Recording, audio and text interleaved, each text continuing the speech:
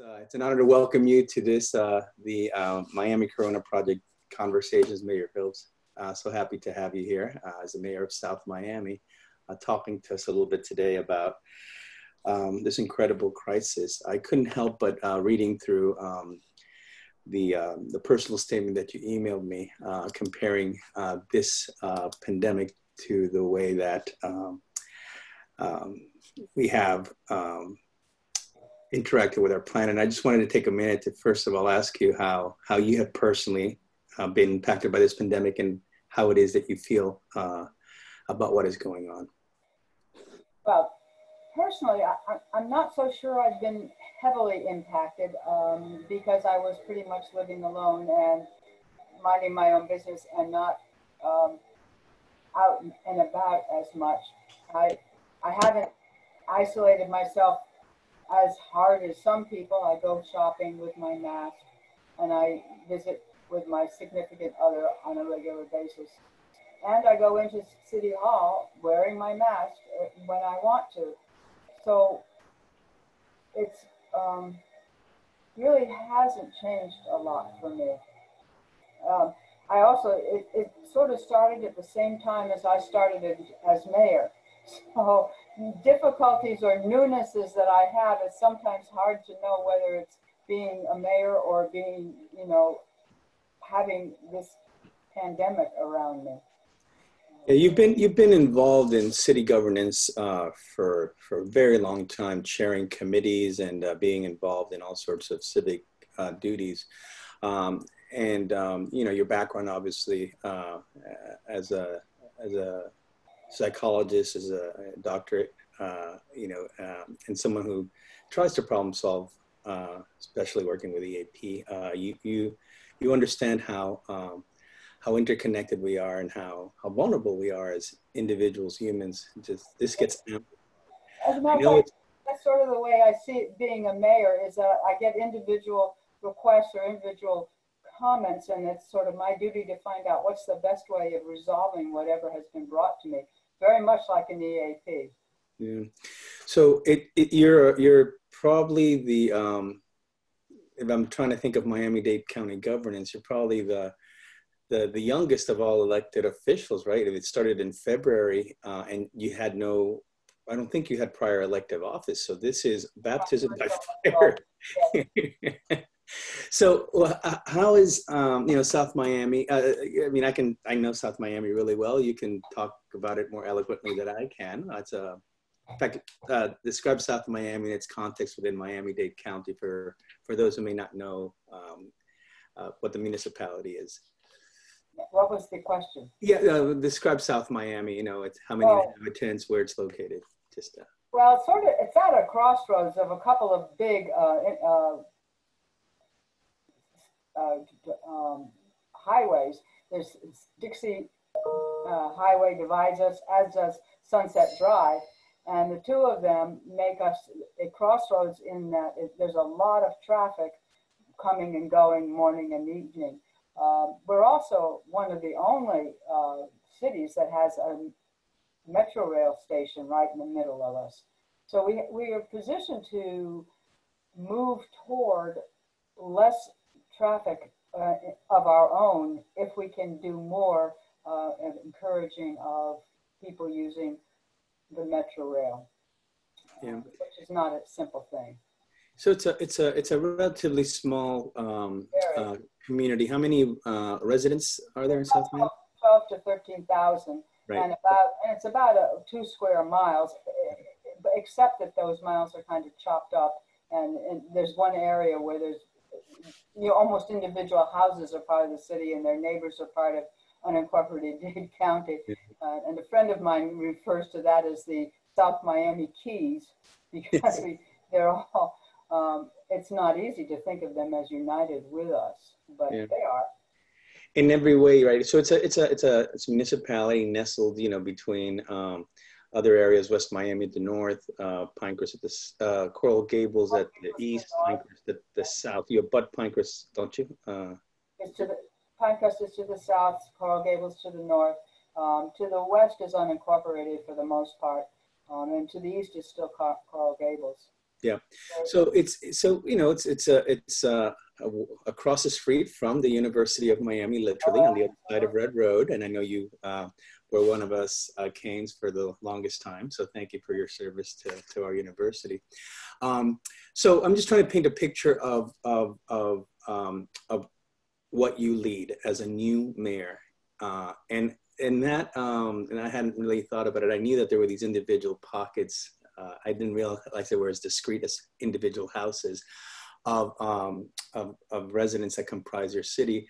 But in many ways, when I think of South Miami, literally at the crossroads of all of this happening, in every way we can understand how this is a problem that isn't just within an enclosed municipality. This pandemic impacts all of us, but also needs to be managed in a broader way. And I'm just wondering how that relationship has been with you as a mayor, with other mayors, with the county officials, with the state officials in addressing this pandemic. There are curfews that are imposed. You have your own police department. Tell me what it is like to govern in the age of Corona when, and also about how the information flows. To what do I compare it, and to what models have I got? What I have really been impressed about with our city is how well run it is, and how well it has responded to what can be done. What is most disheartening is what happens to our small retailers, because South Miami loves its downtown, but the downtown is dying. And it was not doing well before the pandemic and is doing terribly now. And long range, that's probably pressing on me, is trying to figure how is it going to work out and how can we stimulate it if and when there's a way to stimulate it. Right now, it's a charming downtown, and I love and know all those restaurants all my life when I was living on campus, and now that I live just a few miles just south of that downtown. It is my downtown in many ways. Yeah, a lot of people come. Yeah, and of course, what's impacted most are the restaurants, right? The indoor restaurants, and that's the heart of that downtown. It is. So you're right. There is going to be a lot of suffering that isn't going to end immediately, I don't think, because once those restaurants close down, it's kind of hard to build it up. Have you had some feedback from your restaurant owners? I know that there's a huge issue now because the county closed with reason.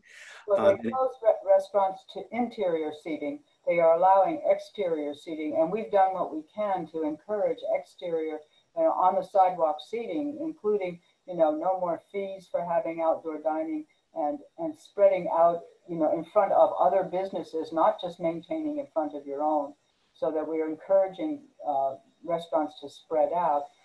There isn't a whole lot we can do. The county, you asked about what some of the difficulties are. Yes. Right now, the county has gotten a bunch of money from the federal government, but they're doodling around about sharing that with the cities. And there's a real conflict, or there's a real unhappiness about the fact that we've spent money and will be spending money, and the county is holding it and not divvying it up. And there's big discussion about how are they going to divvy it up. Yeah, I understand that. So the county obviously is a regional government, and they've spent a lot of their resources. There's also a lot of funding of organizations and nonprofits that they do that provide countywide services, which is another way of providing services to cities as well as the areas west of your municipality.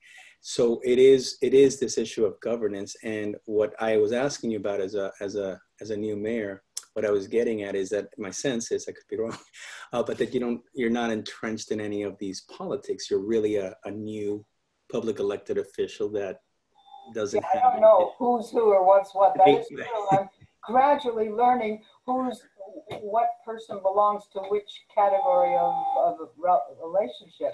And I'm sure that's a very complex web, because it's not binary. There's all sorts of intricate relationships. In fact, we can have our political discussion later, but I think that's one of the things that makes Miami healthier, right? That there isn't just one power structure. It's diluted. It's not that business runs our community or a particular political party or political kingmaker. It is a diffuse form of governance, which is good. But in situations like this, especially when, and I've heard this from other elected officials I've interviewed, there's a lack of communication that's consistent. And that's one problem when you're trying to figure out how to allocate resources within the sausage making process of governance and allocation. It's another when you're trying to convey a message to the community that's unified so they know whether or not it's okay to wear masks or whether it's okay to stay home or how seriously to take it. And when you compound that with what's happening in Tallahassee, and especially at the White House, where two horrible pieces of information came to me late last night. One is that the CDC is now pushing back on the administration for the first time when it comes to the issue of schools and not wanting to relent yet again on public health mandates on opening schools. So that the fact that we're even having public health experts being accused of being part of the deep state that's getting in the way of a political process for a November election during a pandemic when so many tens of thousands, soon to be hundreds of thousands of Americans are going to die is unbelievable, unimaginable. And the second thing I heard this morning that is, pains me is that we've heard of clearly how different states, Arizona was among the highest of positivity rates, the percentage of people who get tested who indeed test positive for the coronavirus. Well, this morning's news tells us that a third of our testing in Miami-Dade County, 1 out of every 3 people being tested turned to be positive for this virus, which is an astronomical rate.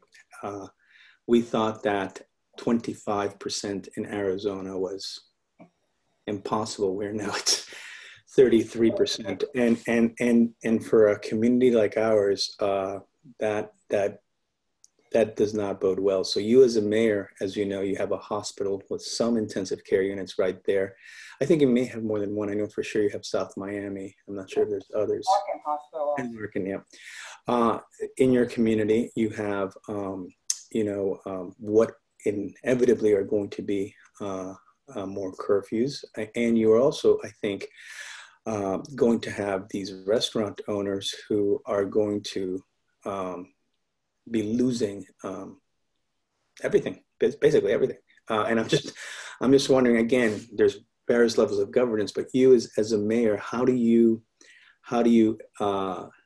navigate through that and be internally within your own structure? And I know it's limited government. I mean, it's not, you don't do regional governments and you don't have your own public health department, but how do you as a mayor confront this? How do you work with your fellow elected officials in a very small municipality to tackle these big issues? Well, we try to make sure that whatever comes down from the county in terms of curfews and in terms of rules, that we follow them. And our code enforcement and our police have been very good about going about and not being nasty about it, but reminding people and encouraging people to follow the rules. Now, indeed, last night I was at a restaurant an outdoor restaurant where people were sitting, and there was a table where there were 6 people, and I went inside and I said, listen, the rules are there's only supposed to be 4, be careful, because I don't want you to be tagged.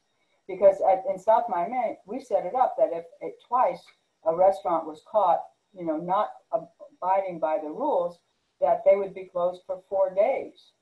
And we have recently passed a ordinance that if a person is warned twice, the second time that person faces a $50 fine if he or she is not wearing a mask in public where it's impossible to stay 6 feet distance. So we're trying, because we take it seriously. And I went upstate recently on a visit to my family, and we were shocked at how many people were not wearing masks. You know, in the stores that we went into, people were blatant, and it was we felt out of place with our masks. It was strange. But South Miami has been very good. And one of the ways in which I feel good about South Miami is that we tested everybody who has been coming into work in City Hall. And in the City Hall itself, none of the people, and that's about 112 people, were positive. There have been a couple of positives in the police department, but that kind of is expected when they're out and about as much as they are. And we've had to shut down a couple of our buildings or areas and tell everybody, go home for 2 weeks, which we do, and expect them to be online and on phone and do what they can from home. And, you know, I am so impressed with the city's staff and how well we have continued to operate smoothly with all of our services still in place. That teamwork has been amazing. The community also has some wonderful schools, including the Cobras, I think, the South Miami Cobras. Is it the Cobras? It better be. Otherwise, my memory is failing me. I'm pretty sure it's the Cobras up on Ludlam and Miller. And I'm just wondering if you, again, there's a school board that manages schools. There's a superintendent that addresses that. But again, as the mayor, where there's lots of parents and students, have you had any information or any feedback from parents about school opening versus not opening? Not yet. Not yet. So that again is another issue that, of course, will land at your. We don't have a whole lot to say, and I think the school that I'm most aware of is the elementary school on Ludlam, and right. That's really in the city. The other, the middle school is in the city, but the high school is not. Oh, it's just 1 block away. Okay, it's just 1 block west. Okay, sorry, thought it was one of your keys. Right. It's named South Miami High. I don't know. Because it is south of Miami. Yeah. Okay. No, just wondering how, and I know that elementary school as well. I'm just wondering if there were any issues that were coming there. With respect to the restaurant owners, and I think this is important. Part of what this conversation is about, it's twofold, right? It's to have an understanding of what's happening now. You know, your residents who are listening to this hopefully will understand the complexity of the issues that you're dealing with. You're resolved, making sure that people wear masks, that they follow the rules, that you will enforce them. So it's partially to educate people. At the end of the conversation, I'm going to ask you to please give a hopeful message to your residents as the leader. That's how we're going to close. So we're going to end on a good note. But I'm also doing this as an archive, you know, how our leaders, the ones who had their hand at the wheel, work through this pandemic so that we understand, you know, what we did, you know, how we prepared, but also how unprepared we were. So part of what I'm doing is trying to get a sense of this. And here's a conversation I want to have with you, just going back to your restaurant owners, because in so many ways, such a small municipality, I'm assuming, you know, obviously your tax base comes from your property values in your home, but that core in downtown. A higher percentage comes from what was downtown. Yeah. I mean, what was, because it isn't anymore really to talk about, but about 61% of our taxes have been coming from downtown. Yeah, I didn't realize it was that high, but in other words, 61% of your tax base is that downtown, and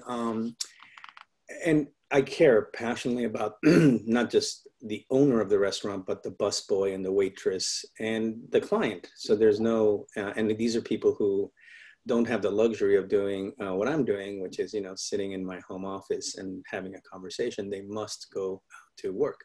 So what I'm getting at is that there's this tension between trying to solve an economic problem and the necessity of saving lives.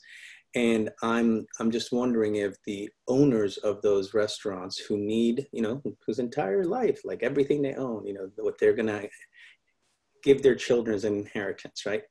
When they see that crumbling apart, right, their personal ability to do that and to create jobs for other people, when you see that crumbling apart, is there a sense, and I'm being very general here, but is there a sense in what you've seen in the business owners who have approached you that they have this duty to think beyond themselves and to understand that if I have to lose my restaurant, that is just another consequence of the pandemic? Or are we still at the point where we're still trying to protect and hold on to the things that we do own before we lose them? In other words, have we crossed over into the empathy arena? Or during this pandemic, at this moment, when the worst is yet to come, are we still holding on? And I love the analogies you make, because you made them really well with the environment and the pandemic.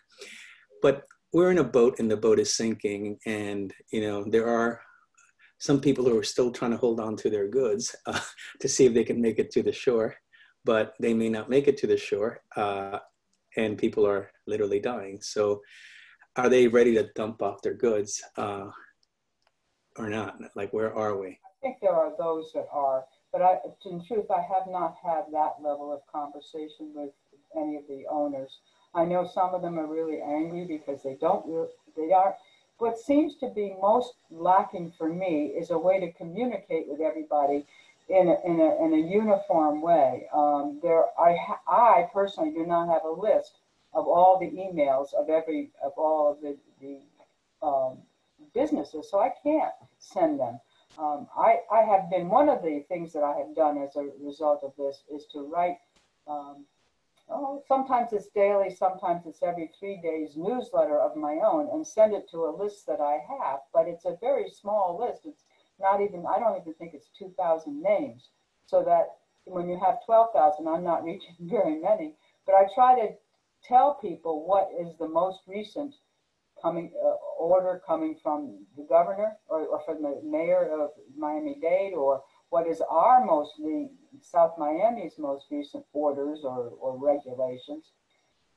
And and I also try to remind people that food is available. I do think that the food that is being offered through the county and through all kinds of other organizations has been probably very savings, because not only are the restaurant owners losing everything, there are people who've been laid off jobs, you know, and the state has been a mess about processing their unemployment. So that losing everything is pandemic. It is not limited to any one or group of people, and it's beyond certainly South Miami making much of a difference for its residents in that aspect. It's where we really need to look to the federal government to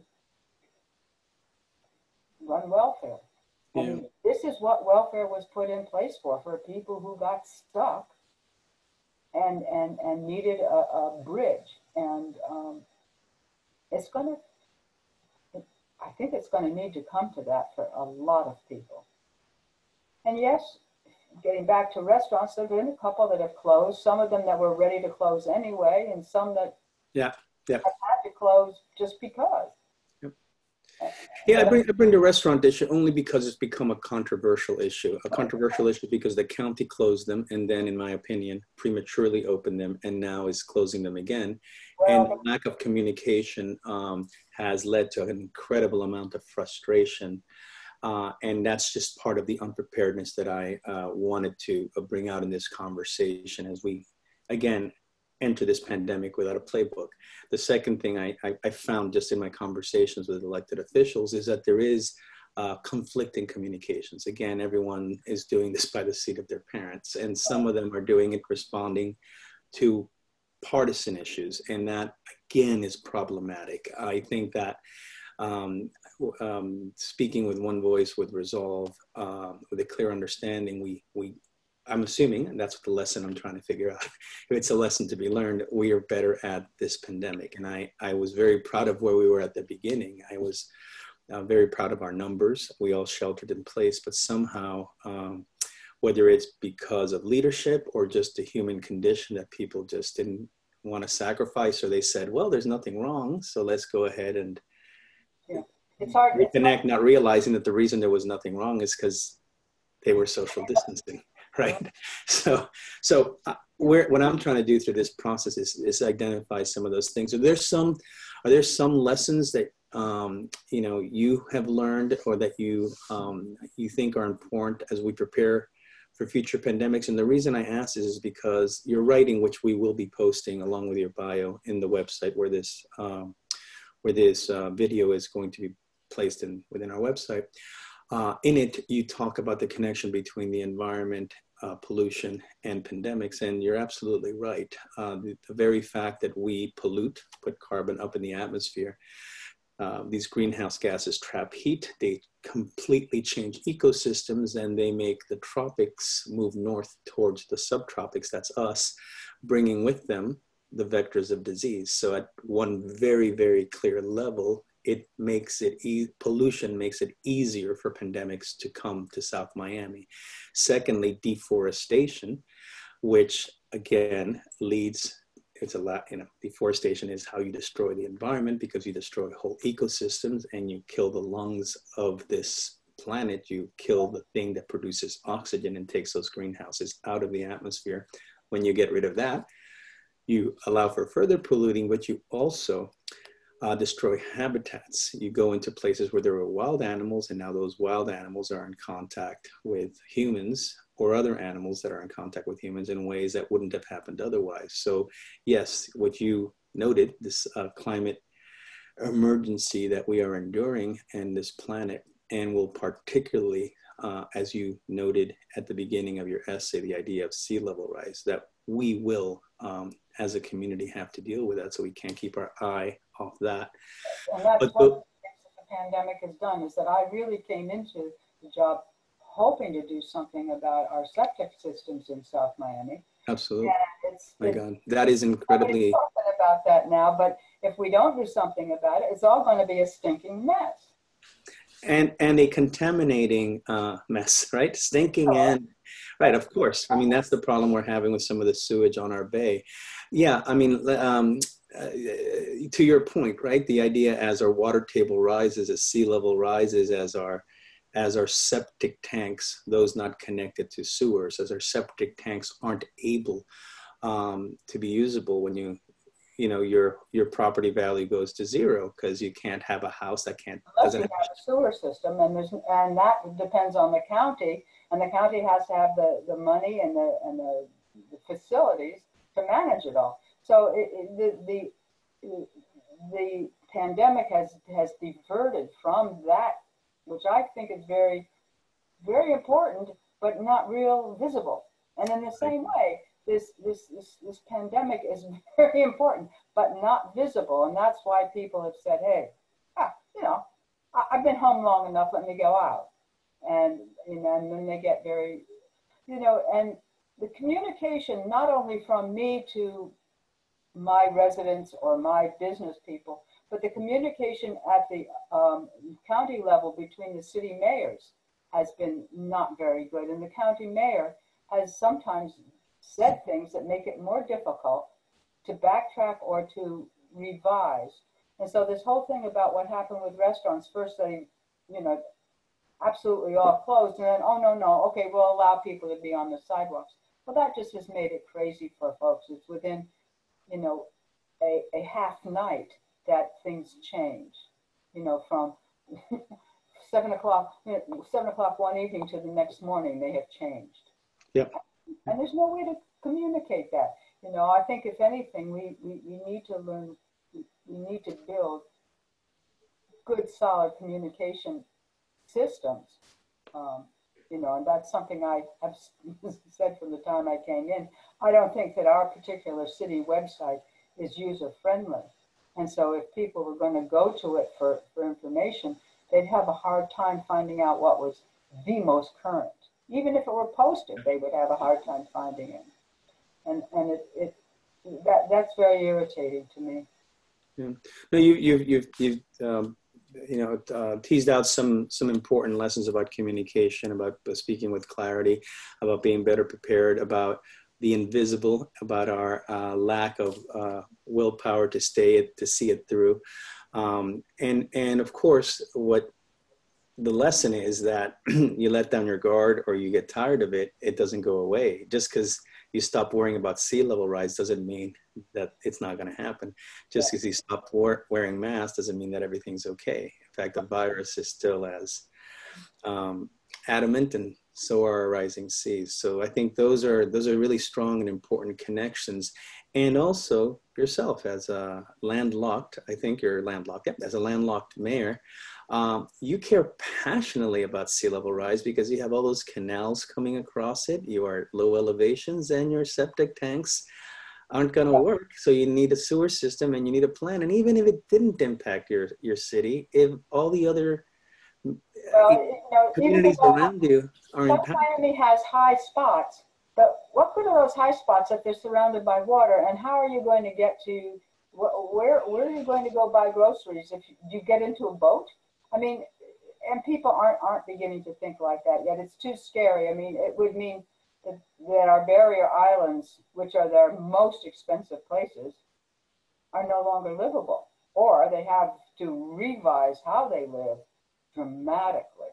Yeah, these are the big challenges that we face, and this pandemic, while clearly in so many ways slams a door, and that's so unfortunate, slams a door in thinking about the future.